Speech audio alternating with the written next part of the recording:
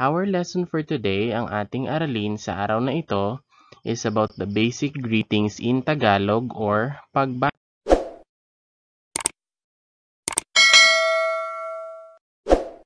We have here question in Tagalog, that's tanong, and answer in Tagalog is sagot. The first one here is how are you? Hi or hello. How are you? Hi or hello in Tagalog is kumusta. Kumusta? Kumusta. Kumusta? To make this greeting or question more polite, we add the word po. Kumusta po? Kumusta po? And to answer this greeting or question, you will respond with mabuti po. Mabuti po. Mabuti po. When we say mabuti po, it means I'm good. The next greeting is good day. How do we say good day in Tagalog? It is magandang araw. Magandang araw. Magandang araw. To make this greeting more polite, we add the word po. Magandang araw po. The word ganda means pretty, and araw can mean the day of the week or the sun. To answer the greeting magandang araw po, you will respond with magandang araw din po. Magandang araw din po. We have the word din, it means to or also, which means good day to you too. The next greeting or pagbati that we have here is good morning. How do we say good morning in Tagalog? We say magandang umaga. Magandang umaga. To make this greeting more polite, we once again add the word po, so it becomes magandang umaga po. Magandang umaga po. To answer this question or greeting, we say magandang umaga din po. Magandang umaga din po. Magandang umaga din po. Next greeting is good noon. How do we say good noon in Tagalog? We say magandang tanghali. Magandang tanghali. To make this more polite, we add the word po. It becomes magandang tanghali po. Magandang tanghali po. To answer this greeting or pagbati, we respond with magandang tanghali din po. Magandang tanghali din po, which means good noon too. Next greeting or pagbati is we have good afternoon. How do we say good afternoon in Tagalog?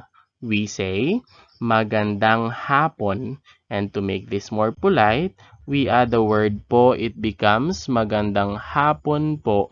Magandang hapon po.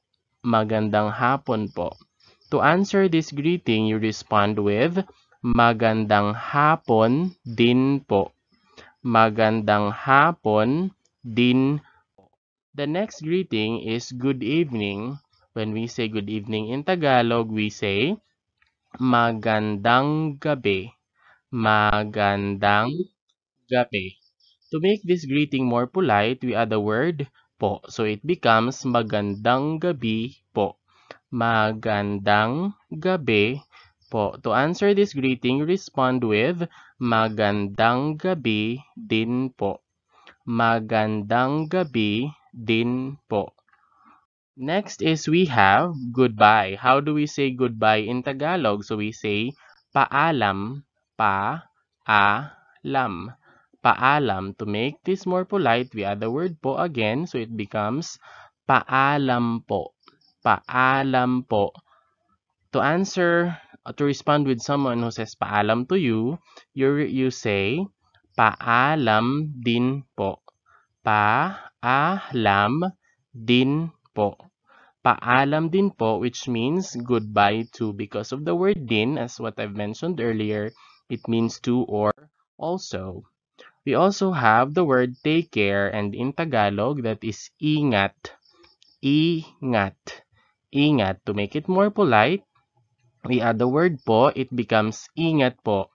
And to respond with this, you say, ingat din po. Ingat din po, which means in English, take care too. So, we have here, in generalization, we have magandang araw, that means good day in English. Magandang umaga, that's good morning. Magandang tanghali, that's good noon. Magandang hapon, that's good afternoon. And magandang gabi, that's good evening. We also have paalam. To make it more polite, we say paalam po. We also have sige, mauna na ako. Sige, mauna na ako. To make it more polite, we say sige, mauna na po ako. In English, it means alright, I'll go ahead. And we also have hanggang sa muli or see you again. Hanggang sa muli. To make this more polite, we say hanggang sa muli po. Hanggang sa muli po. We also have here again, kumusta po, magandang araw po, magandang gabi po, magandang umaga po, magandang tanghali po, magandang hapon po, paalam po, sige mauna na po ako, and hanggang sa muli po. Our lesson for today is Aralin Bilang Dalawa, Pagpapakilala or Introducing Oneself. How to continuously introduce yourself in Tagalog.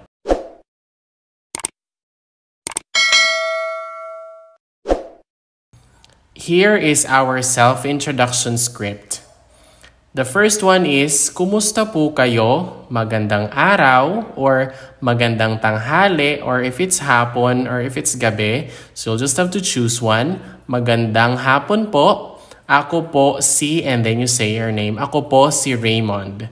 And then and then the place where you live po ako nakatira. Sa Iloilo po ako nakatira or sa Seattle po ako nakatira or you can say sa Los Angeles po ako nakatira. And then your age, you can say 18 taong gulang na po ako. 18, that means 18, 18 taong gulang. And then you say, ako po ay nag-aaral sa, and then the name of the school. You can say, ako po ay nag-aaral sa UCLA. Ako po ay nag-aaral sa UW.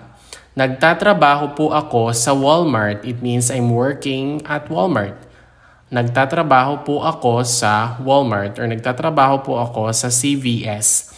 Ang paborito kong pagkaing Pinoy ay this means my favorite Filipino food or dish is, and then you say your answer. So you can say, ang paborito kong pagkaing Pinoy ay adobo. Ang paborito kong pagkaing Pinoy ay sinigang. And then ikinagagala ko po kayong makilala, which means I'm glad or I'm happy to know or to meet you.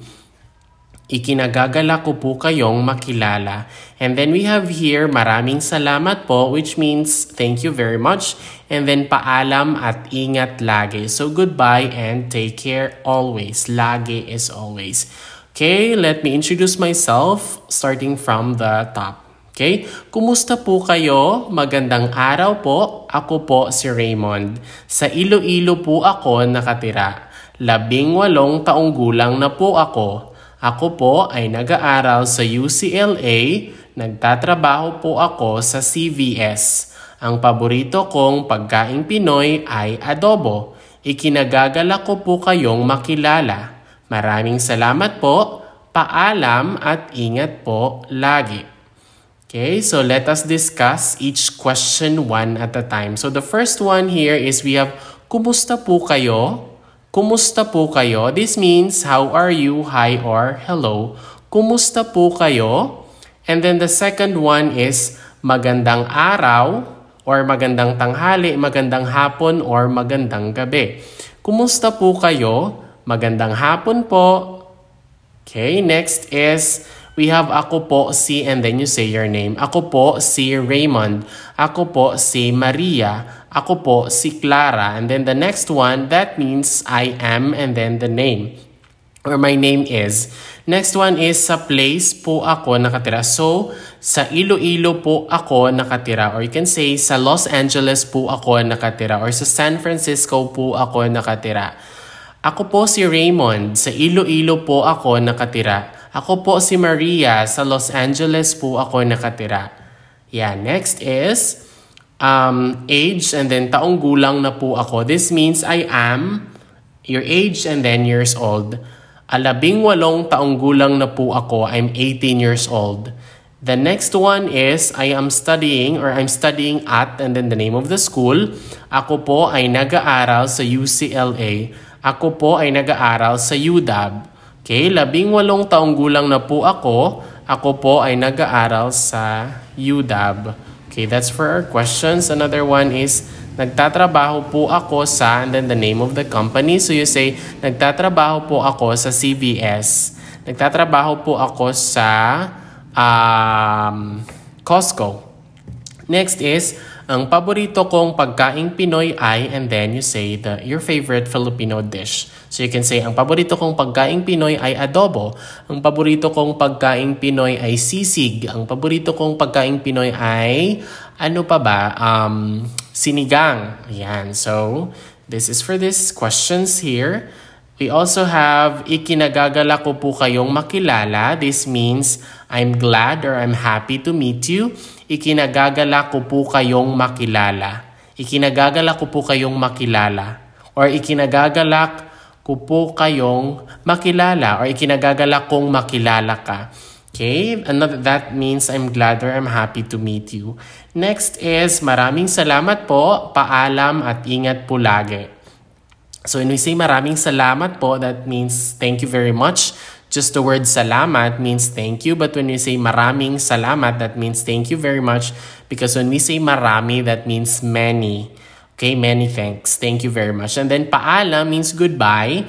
And ingat means take care. And then when we say lagi, that's all the time or always. So maraming salamat po, paalam at ingat po lagi. Ikinagagala ko po kayong makilala. Maraming salamat po, paalam at ingat po lagi. Okay, let's go back again to all our self-introduction sentences. And I'm gonna say them one more time. Okay, kumusta po kayo? Magandang hapon po. Ako po si Reymund. Sa Iloilo po ako nakatira. 18 taong gulang na po ako. Ako po ay nag-aaral sa UCLA. Nagtatrabaho po ako sa Walmart. Ang paborito kong pagkaing Pinoy ay sinigang. Ikinagagala ko po kayong makilala. Maraming salamat po. Paalam at ingat po lagi.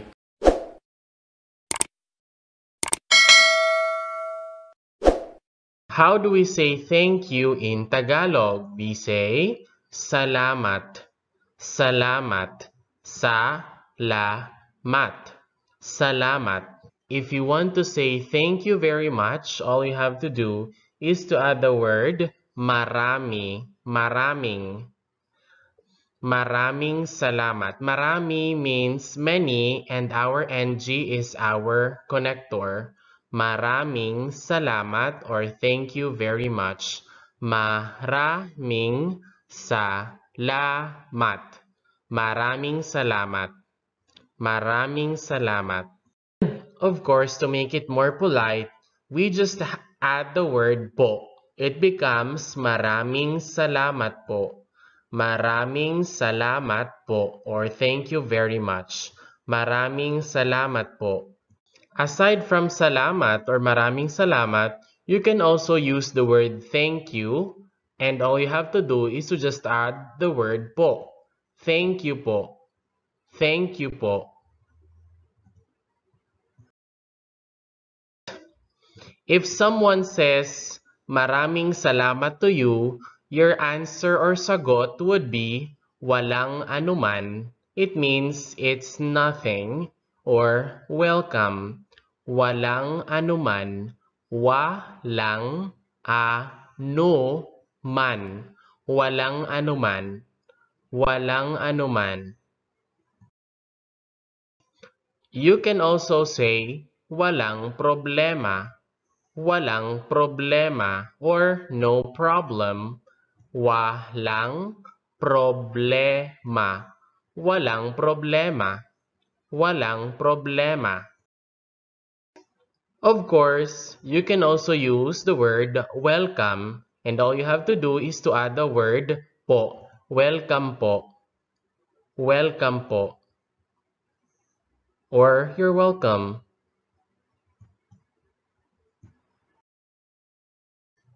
We have here an example or halimbawa. Someone says, maraming salamat sa pasalubong or thank you for the souvenir. Maraming salamat sa pasalubong. And then to respond, you say, walang anuman, maliit na bagay. Walang anuman, maliit na bagay, which means welcome, it's a small thing. Maraming salamat sa pasalubong. Walang anuman, maliit na bagay.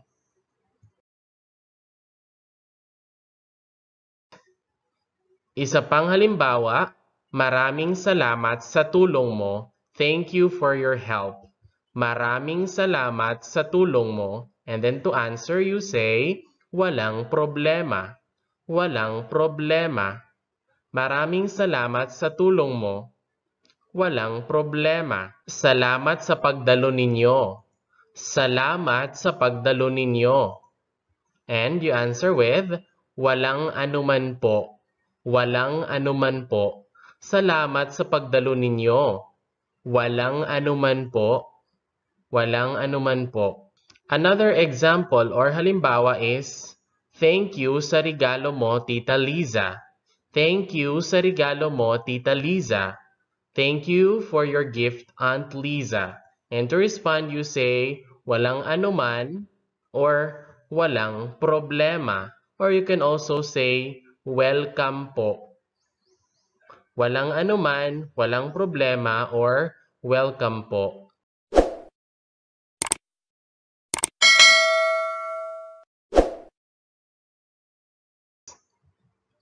The first sentence or pangungusap is, sana ay mapatawad mo ako. Sana ay mapatawad mo ako. Which means, I hope you can forgive me. Sana ay mapatawad mo ako. Sana ay mapatawad mo ako. Sana ay mapatawad mo ako.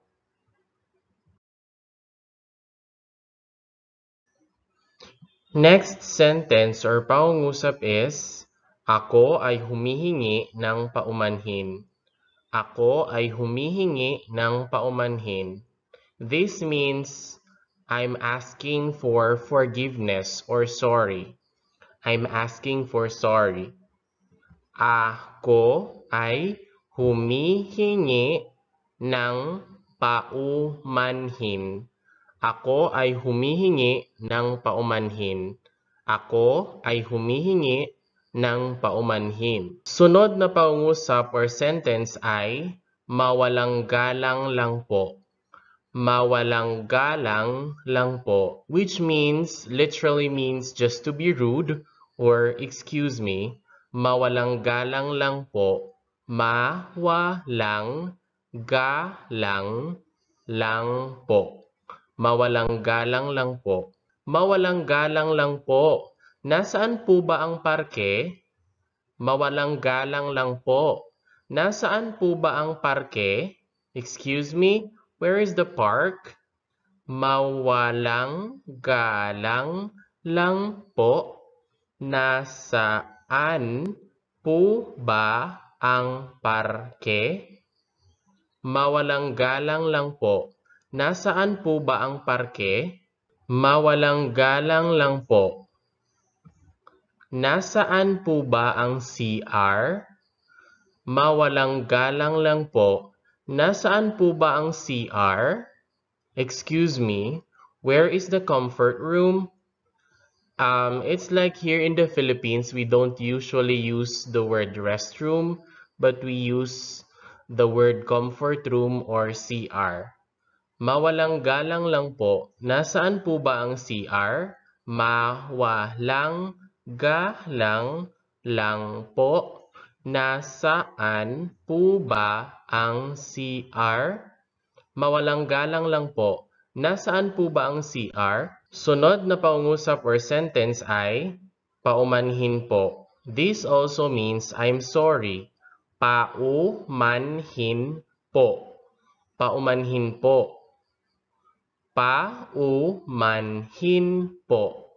Paumanhin po. Example or halimbawa is, pasensya na po kayo, sarado po kami ngayon. Pasensya na po kayo, sarado po kami ngayon, which means I'm sorry, we're closed today. Pasensya na po kayo, sarado po kami ngayon. Sarado po kami ngayon. Pasensya na po kayo, sarado po kami ngayon. Next halimbawa is, pasensya na po kayo, bawal po kayong pumasok. Pasensya na po kayo, bawal po kayong pumasok, which means I'm sorry, you're not allowed to come in or to get inside. Bawal po kayong pumasok. Pasensya na po kayo, bawal po kayong pumasok. Pasensya na po kayo, bawal po kayong pumasok.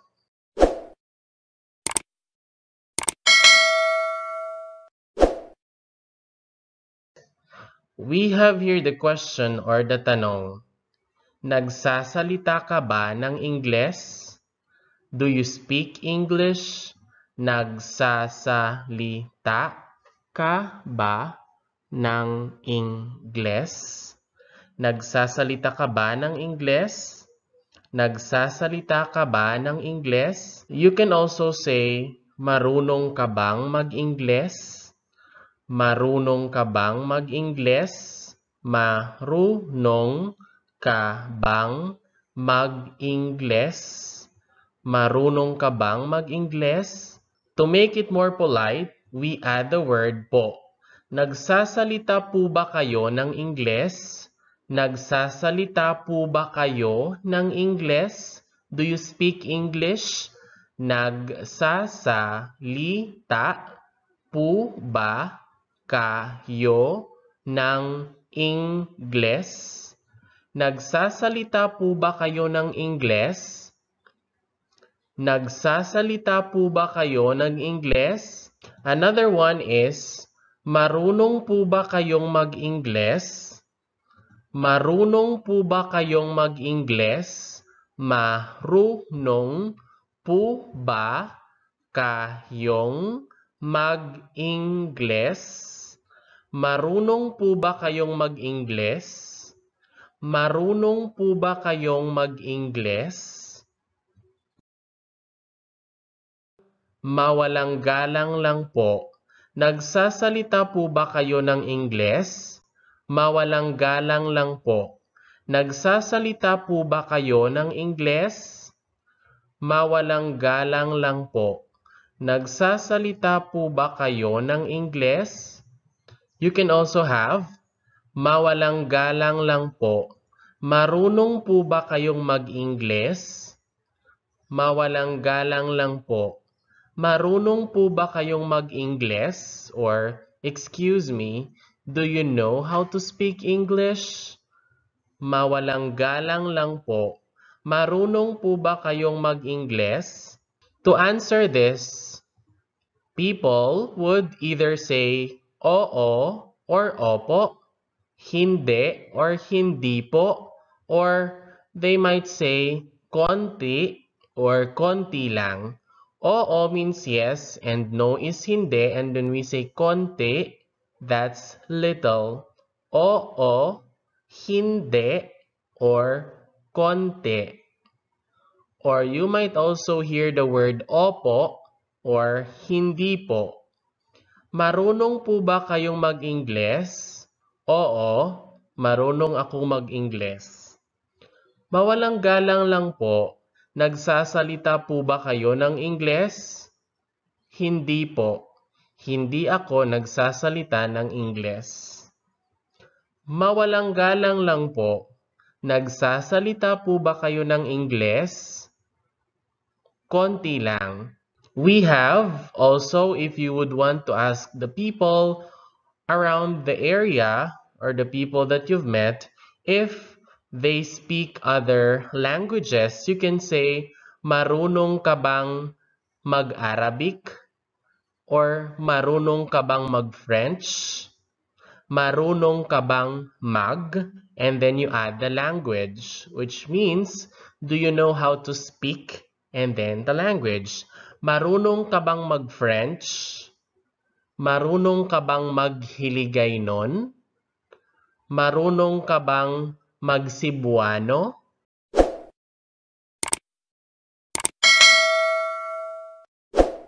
We have here, first of course, we need to know our demonstrative pronouns in Tagalog, and we have ito, iyan, and iyon. So ito means this in English, and if the object is like near the speaker, we have iyan that translates to that in English, and then if the object is far from the speaker, and we also have iyon, though it also means that, but the object is farther away from the speaker. So we have our demonstrative pronouns, eto, iyan, and iyon. Okay, next we have here an example, this, that, and that. Okay, the first one, this is eto, that is iyan, and that which is farther away is iyon. So eto, iyan, and iyon. So what's on the picture is a cat. So cat in Tagalog is pusa. Yan, that's correct. So a cat is a pusa. So if the question is, ano ito? What's this? And then you answer with, ito ay pusa. Ano yan or ano iyan? You say, and then you answer, iyan ay pusa. Ano iyon? Then you say, iyon ay pusa. Aside from saying ito ay pusa, you can also say pusa ito or pusa iyan, or the contraction which is yan, pusa yan.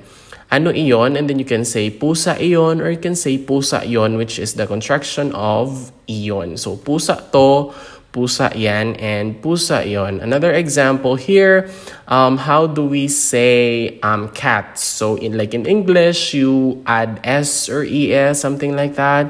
In Tagalog, we add the word mga. Okay, so ano ang mga ito? Ano ang mga iyan, or ano ang mga iyon? Ano ang mga to? Ano ang mga yan? Ano ang mga yon? And then to answer, like if the question is, ano ang mga to? You answer with, ito ay mga pusa. Or if the question is, ano ang mga yan? What are... Yan, so you say, iyan ay mga pusa. And then, iyon ay mga pusa. Aside from saying, ito ay mga pusa, you can also say, pusa ang mga ito, or pusa ang mga iyan, or pusa ang mga yan, or pusa ang mga yon. So we have the word mga. Mga is like the equivalent of S or ES in Tagalog. Okay, so that's mga ito, mga iyan, and mga iyon. So next we have here, this is a house in Tagalog. This is a bahay. So the question is, ano to or ano ito? And then you can either answer, ito ay bahay or bahay ito. So ano to? Bahay to. Ito ay bahay. Next question is, we have here, or yes, we have here a barn is a kamalig in Tagalog. Kamalig, and the question is, ano to or ano ito? And then you can answer with, ito ay kamalig or kamalig ito. Ano to? Kamalig to or kamalig ito. Next we have, this is a pusa. So the question is, ano to or ano ito? You can either answer, ito ay pusa or pusa to. Ano to? Pusa to. Okay, next we have here a dog in Tagalog is an aso. So the question is, ano to or ano ito? You can either answer, ito ay aso or aso ito or aso to. Ano to? Aso to. Okay, next we have here manok is a chicken, but the picture that we have here on the screen is an inahin. So the question is, ano yan or ano iyan? And then to answer, you can either say, iyan ay manok or manok yan. Okay, ano yan? Manok yan. Okay, next we have here ibon. When you say ibon, that's a bird. Ibon. But in our picture here, this is an agila. So, ibon. Okay, ano yan? That's the question. And then to answer, you say, iyan ay ibon or ibon yan. Ano yan? Ibon yan. Or iyan ay ibon. Okay, next we have here a carabao is kalabaw or a water buffalo, kalabaw. And the question is, ano iyon or ano yon? To answer, you say, iyon ay kalabaw or kalabaw yon. Ano yon? Kalabaw yon. Next, we have here a cow in Tagalog is a baka. Baka. The question is, ano yon? Ano yon or ano iyon? Ano yon? Baka yon, or iyon ay baka. Okay, next we have here a tigre is a tiger. Tigre, the question is, ano yon? To answer, you say, iyon ay tigre or tigre yon. Ano yon? Tigre yon. Ano yan? Tigre yan. Ano to? Tigre to. Okay, next we have here is leon. So when we say leon, that's a lion in English. Leon. Leon. So the question is, ano yan? Ano yan? And then to answer, you say, iyan ay leon or leon yan. Ano yan? Leon yan or leon yon. Okay, next we have here, this is a manga or a mango. You say, ano to? The question is, ano to? And to answer, you say, ito ay manga or manga ito or manga to. Ano to? Manga to. Ano yan? Manga yan. Ano yon? Manga iyon or manga yon. Okay, next we have here, this is a pakwan or a watermelon. Pakwan. The question is, ano to? And then to answer, you say, ito ay pakwan or pakwan to or pakwan ito. Yan. So, ano to? Pakwan to. Ano yan? Pakwan yan. Ano yon? Pakwan yon. You just have to be particular with your distance to the object that you're pointing at. Okay, next we have here is pinya is a pineapple. Ano to? Ito ay pinya or pinya ito or pinya to. Ano to? Pinya to. Ano yan? Pinya yan. Ano yon? Pinya yon or iyon ay pinya. Okay, next we have here is presas. Presas is strawberry. In English, our question is, ano ito? Ano to? Presas to. Ito ay presas. Ano yan? Presas yan. Ano yon? Presas yon. Okay, ano to? Ito ay presas or presas ito. Next we have here is buko. A buko is young coconut. Buko or coconut in general. Okay, ano to? Ito ay buko or buko ito, or you can say, ano to? Buko to. Ano yan? Buko yan. Ano yon? Buko yon. Buko. Okay, next we have here is calamansi. Ayan, a calamansi is a lemon or a lime. The question is, ano yan or ano iyan? You can say, iyan ay calamansi or calamansi yan or calamansi iyan. So if the question is, ano to?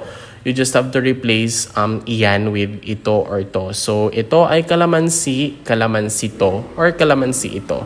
Okay, next we have here lapis. So a lapis is pencil in English. The question is, ano ito? Lapis ito or ito ay lapis, or you can say lapis to. Lapis yan, lapis yon. Okay, lapis is a pencil. Next we have here paper, that's papel. Paper, the question is, ano to? Ano ito? To answer, you say papel ito or ito ay papel or papel to. Ano yan? Papel yan. Papel yon. Just depending on your distance to the object that you're pointing at. Okay, next we have here, how do we say paper and pencil? Yan. How do we say paper and pencil? So at translates to and in English. So lapis at papel, pencil and paper. Ano to? Lapis at papel ito. Ito ay lapis at papel. Ano yan? Lapis at papel yan. Iyan ay lapis at papel. So, yes. Next, we have here upuan at mesa. An upuan is a chair and a mesa is a table. So, upuan at mesa. Ano yan? Upuan at mesa yan. Iyan ay upuan at mesa. Ano to? Upuan to. Ano yan? Upuan yan. Ano yon? Mesa yon, or the question is, ano iyon? Iyon ay mesa. Okay, yan. Upuan at mesa. So we have here, again, there are chairs and a table. So that's mga upuan at mesa. Chairs and table. Yan. So the question is, ano ang mga yan? The answer is, mga upuan at mesa yan or iyan ay mga upuan at mesa. Ano ang mga to? Mga upuan at mesa to. Or ito ay mga upuan at mesa. Okay, next we have here, this is your kape at tinapay, or a kape is a coffee and tinapay is bread. So gatas, that's milk. So gatas at tinapay, kape at tinapay. So the question is, ano yon? Kape at tinapay yon, or iyon ay kape at tinapay. Ano to?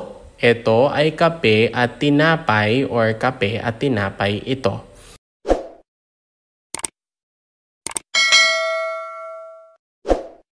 Let us have the following when we say, how do we say yes or no in Tagalog? So we can either say them either formally or less formally. So when we say yes in Tagalog, to formally say yes, you say opo, o-po, opo.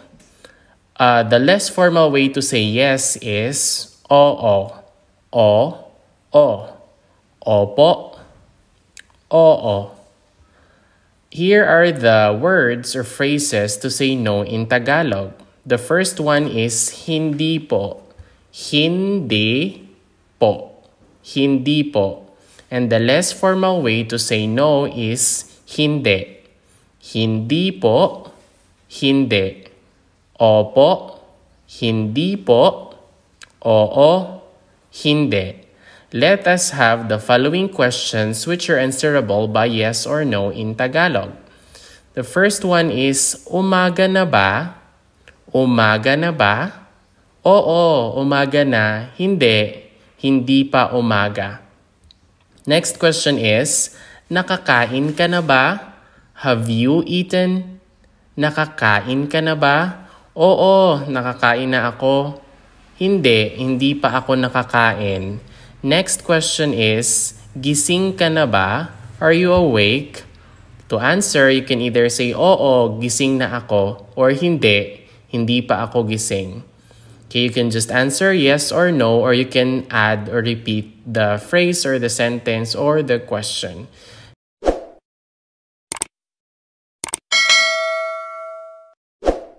Next one is, nahihilo ka ba? Are you feeling dizzy?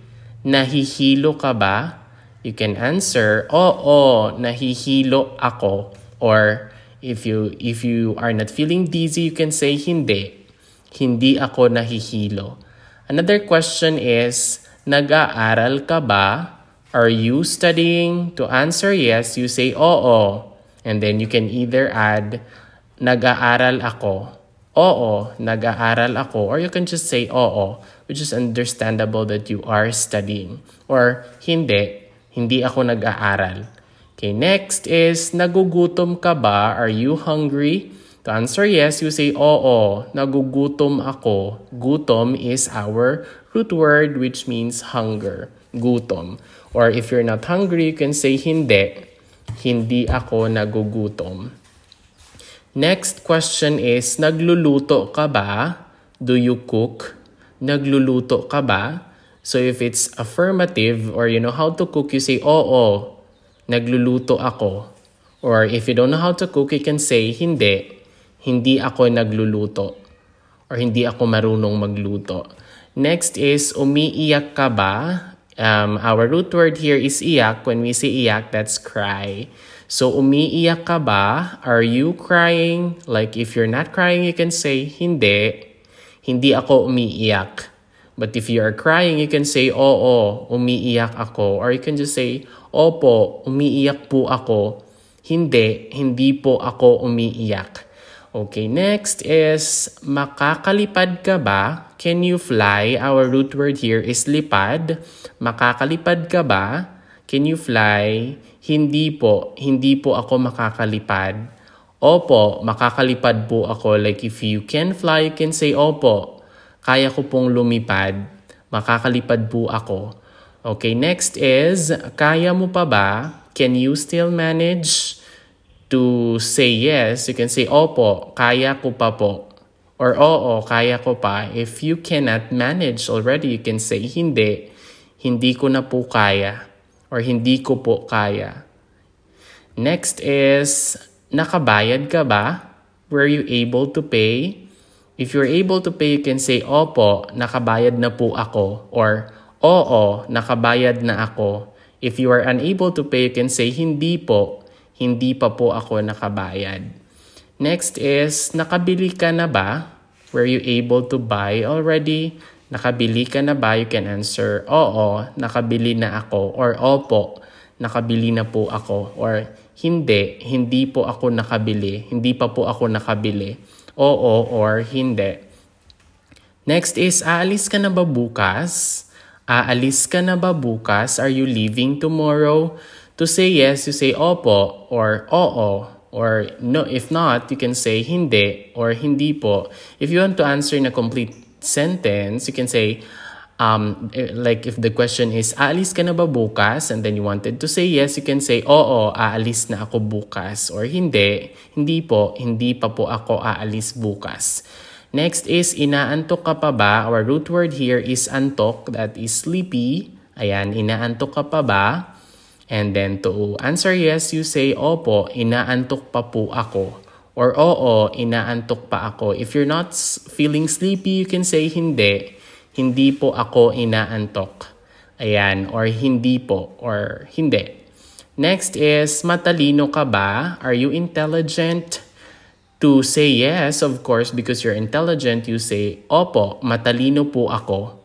Or oo, matalino ako. If you're not intelligent, if you're not that confident about your intelligence, you can say hindi, hindi po ako matalino. Or hindi po ako matalino. Next is, we have takot ka ba sa ahas? Are you afraid of snakes? Takot ka ba sa ahas? You can say, opo, takot po ako sa ahas. Or oo, or opo, either is already acceptable. Those two words, either of the two is pwede na. Okay, next is, mabilis ba ang tren? Is the train fast?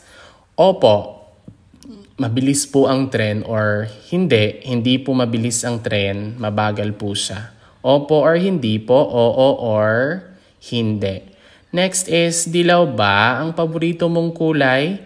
Opo, dilaw po ang paborito kong kulay. Or if not, hindi po dilaw ang paborito kong kulay.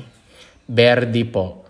Okay, next is, Juan ba ang pangalan mo? Is Juan your name? Opo, Juan po ang pangalan ko. Yes, my name is Juan. Or if not, hindi po Juan ang pangalan ko. Next is, nasa labas ka ba? Are you outside? To affirmatively say yes, you can say, opo, nasa labas po ako. Or hindi po ako nasa labas, nasa loob po ako. Loob is inside and labas is outside. Okay, nasa labas ka ba? Opo, or hindi po.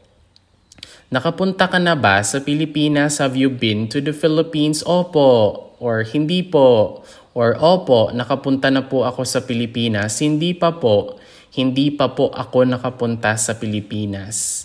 Okay, next is, babae ka ba? Are you a girl? Opo, babae po ako. Or if you're not a girl, you can say, hindi po ako babae, lalaki po ako. Okay, next is, lalaki ka ba? Are you a boy? Opo, lalaki po ako. Or hindi po ako lalaki, babae po ako. Okay, next is, doktor ka ba? Oo, doktor po ako. Or hindi po ako doktor. Just oo or hindi is already acceptable. But if you want to explain a little further, if you want to answer in a complete sentence, you can just like repeat the sentence or the question.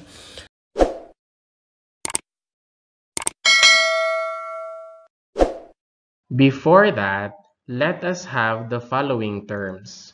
The first one is alpabeto. Alpabeto. Alpabeto. Alpabeto. When we say alpabeto in English, that is alphabet. Another one is we have the word baybayin. Baybayin. Baybayin. Baybayin. Baybayin. When we say baybayin in English, that is syllabication.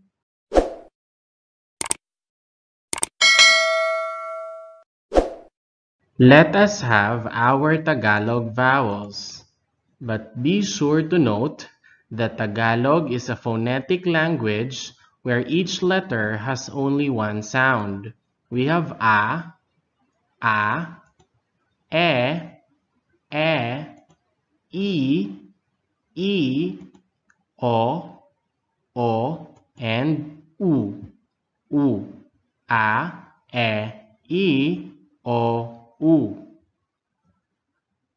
A is pronounced as in the word art.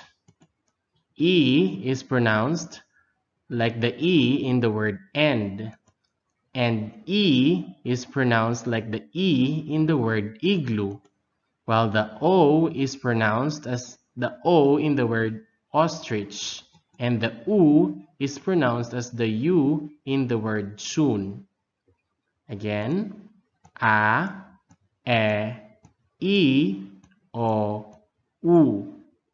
A, E, I, O, U. Now, it's your turn to read. Ready? Start.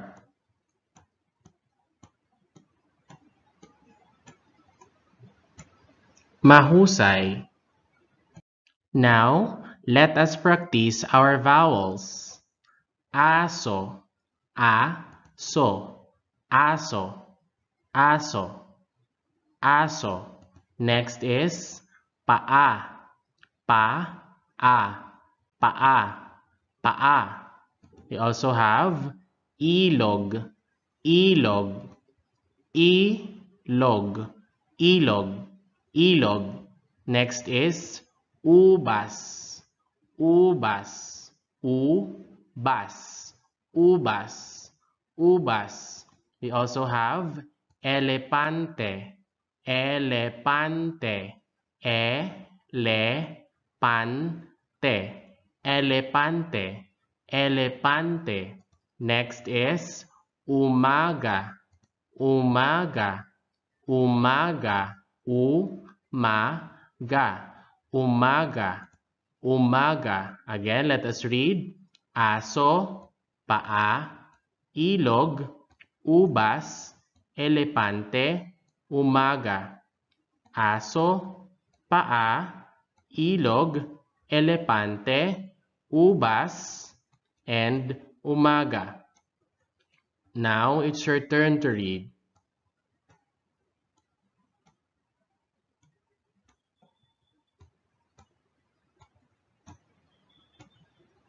Mahusay. Another thing to note is that you have to pronounce every letter even if they are repeated, making sure that each syllable is defined. When a word has multiple vowels, pronounce each letter separately. The first one, example, we have maalaala, maalaala, maalaala, maalaala, maalaala, maalaala. Next is pakiusap, pakiusap, pakiusap, pakiusap, pakiusap. We also have uulit, uulit, uulit, uulit. And lastly, we have iisip, iisip, iisip, iisip. Again, maalaala, pakiusap, uulit, iisip. Maalaala, pakiusap, uulit, iisip. Now, it's your turn to read. Ready? Start.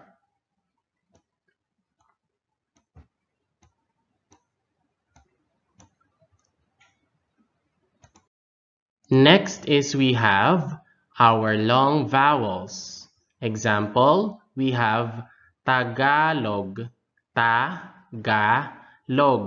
Tagalog, Tagalog, Tagalog.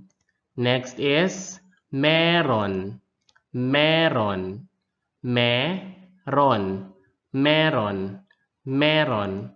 We also have adobo, adobo, adobo, adobo, adobo.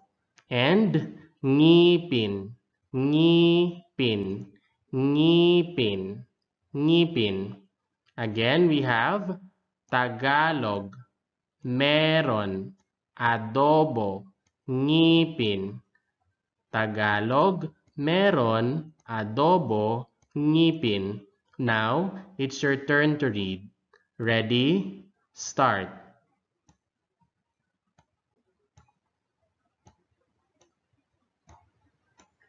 Magaling. Let us proceed to the When pronouncing Tagalog words, we have to be particular if it has a long vowel or no, because it changes the meaning of a word.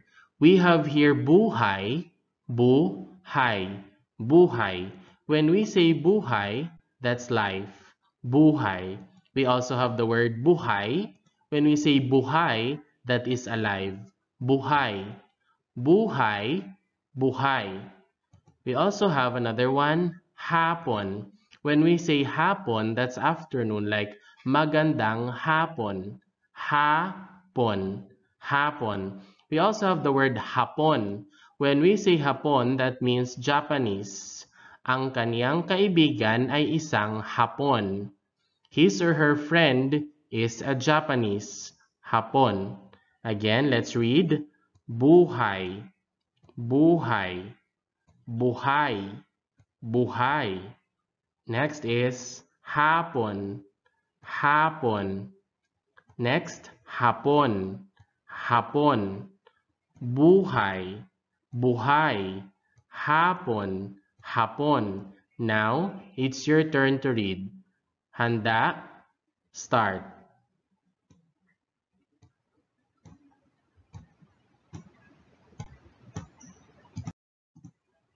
Next, we have the consonants P, T, and K.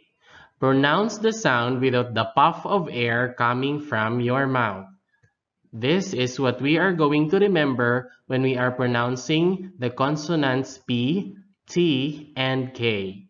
We have here P as in part, P as in part, T as in star, star, and we have K as in the C in care, care.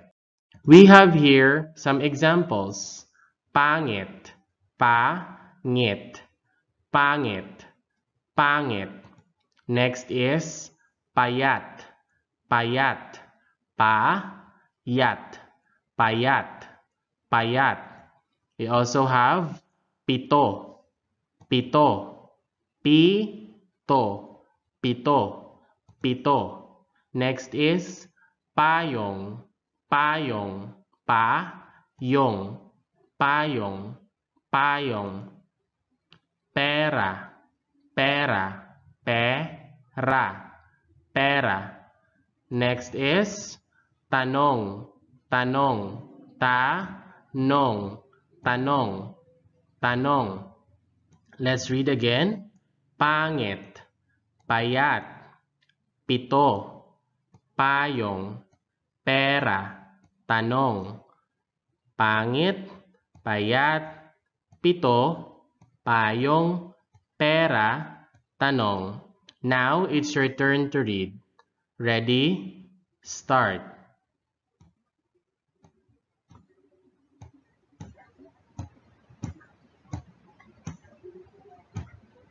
Mahusay. Very good. Let us have some more examples. We have the word too big, too big, too big, too big, too big. Next is tasa, tasa, tasa, tasa. We also have the word tala, tala, tala, tala, tala. Next is takot, takot, takot, takot. We also have tindahan, tindahan, tindahan, tindahan, tindahan. We also have kanan, kanan, kanan, kanan. Let us all read again. Tubig, tasa, tala, takot, tindahan, kanan. Tubig, tasa, tala, takot, tindahan, kanan. Now, it's your turn to read. Ready? Start.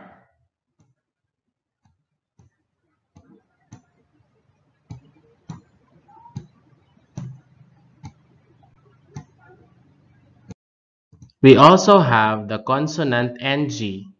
NG as pronounced in the word long ago. Long ago. We also have the NG in the words sing along. Sing along. And another one, ringing. Ringing. Let us practice saying the consonant NG. We have nga, nga, nga, nga, nge, nge, nge, nge, and ni, ni, ni, ni. We also have ngo, ngo, ngo, ngo, and ngu, ngu, ngu, ngu. Again, let's read. We have nga, nge, ni, ngo, ngu. Again, nga, nge, ni, ngo, ngu. Nga, nge, ni, ngo, ngu. Nga, nge, ni, ngo, ngu. Now, it's your turn to read. Ready? Start.